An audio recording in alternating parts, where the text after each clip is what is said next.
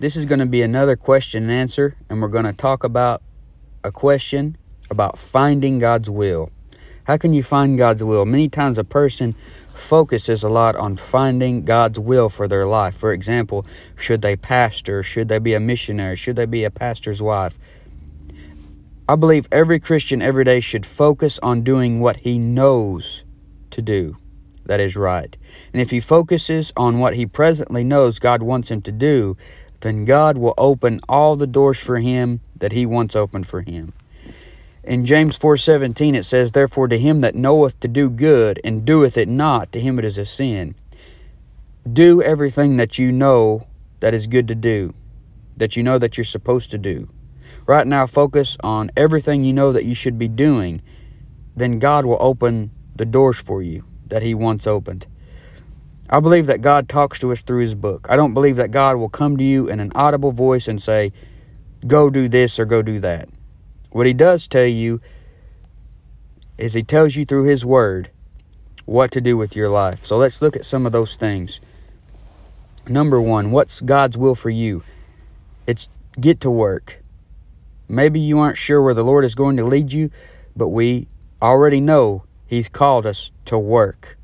Ephesians 6:5-9 says, "Servants, be obedient to them that are your masters according to the flesh, with fear and trembling, and singleness of your heart, as unto Christ, not with eye service as men pleasers, but as the servants of Christ, doing the will of God from the heart, with good will, doing service as to the Lord and not to men, knowing that whatsoever good thing any man doeth, the same shall he receive of the Lord, whether he be bond or free. And ye masters, do the same things unto them, forbearing threatening, knowing that your master also is in heaven, neither is there respect of persons with him."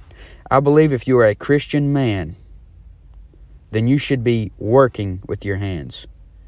You should have a job. You should be providing for yourself and family if you have one. This is the will of God for you to work with your hands and be a Christian example in front of your supervisor. Lead him the right way through a Christian example, being honest, being on time, working hard, working harder than the lost men. He's going to notice something different about you. This is the will of God, to work with your hands, to do good works as a Christian. The next thing is to live a sanctified life. 1 Thessalonians 4:3, "For this is the will of God." This is the will of God, even your sanctification, that you should abstain from fornication. If the will of God for you is to live as clean and holy as you possibly can after you get saved, then that's something you should focus on right now. You may not know what God really is going to have you do with your life, but you know he wants you to live a sanctified life. It is the will of God that you submit yourself to the laws of the land, as long as they don't contradict God's laws. Such as in the case of Daniel, where it became against the law for him to pray to his God. In 1 Peter 2:13 and 15, "Submit yourselves to every ordinance of man for the Lord's sake, whether it be to the king as supreme, or unto governors, as unto them that are sent by him for the punishment of evildoers, and for the praise of them that do well. For so is the will of God, that with well-doing you may put to silence the ignorance of foolish men." For so is the will of God. God wants you to live a sanctified life. He wants you to, obey the laws of the land, as long as they don't go against God's laws. You need to have a good report of people among people that are lost. They shouldn't be able to find any uncleanness in you. It is the will of God for you to suffer for well-doing.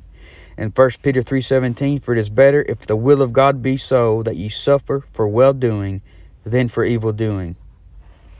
1 Peter 4:1 and 4:2, "For as much then as Christ hath suffered for us in the flesh, arm yourselves likewise with the same mind. For he that hath suffered in the flesh hath ceased from sin, that he no longer should live the rest of his time in the flesh to the lusts of men, but to the will of God." It's the will of God that you live a sanctified life. This is the will of God, for you to go to work and to live a sanctified life. If you don't know what else to do, then you need to do at least these two things. When it comes to determining if it is the will of God for you to preach or be a teacher or missionary, look at the preachers in the Bible. What are some of the things that we can see that they had?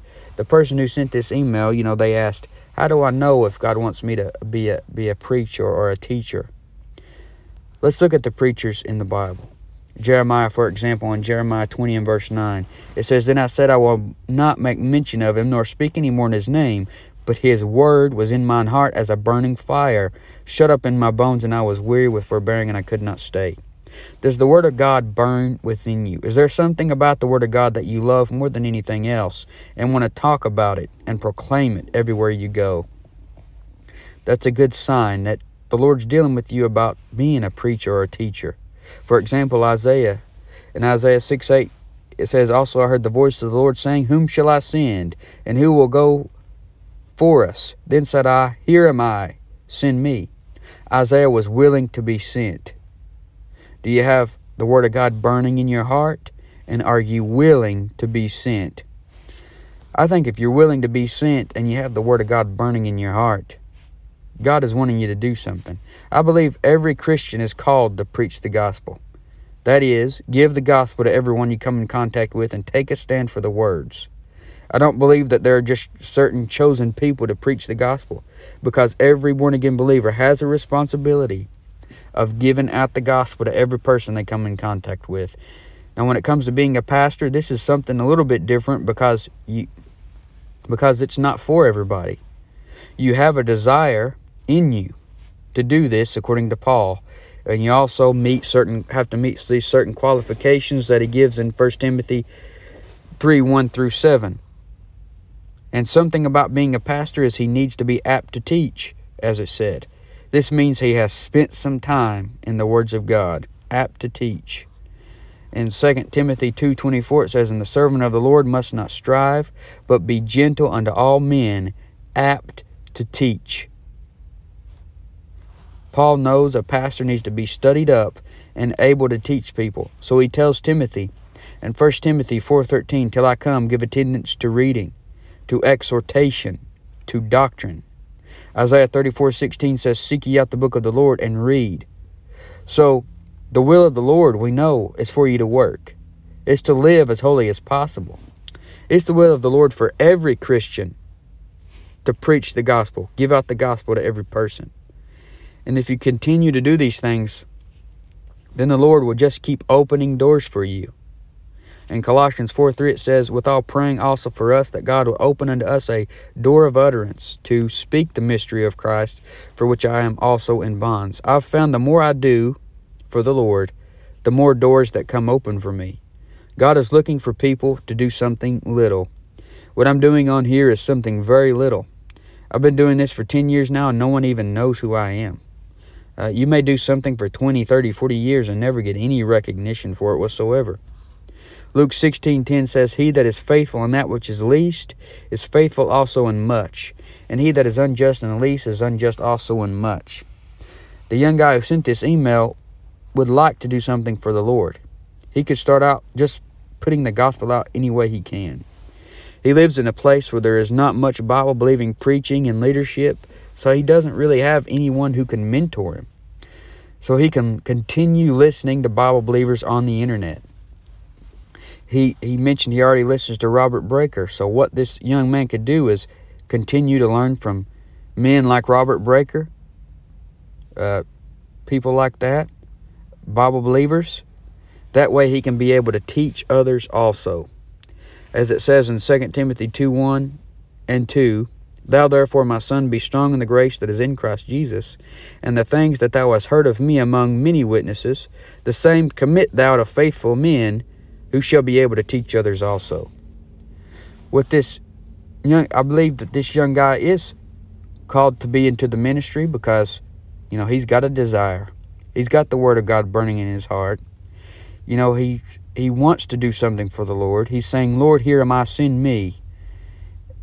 And I believe if you've got those things, the Lord wants you to be in the ministry so he can learn from these faithful Bible believers like Robert Breaker and others that are on the internet whom he listens to, and then he could get into the ministry. He doesn't have someone who could lead him and mentor him in person.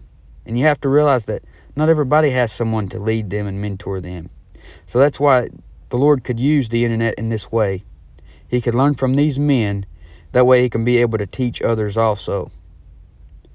So I hope that answers his question. the best answer I've got for this is, if you're looking for the will of God, do what you already know to be right. Do everything in the Bible that you know to be right. And while you're doing that, God's going to open the doors for you. And you'll end up where God wants you to be if you just keep doing right.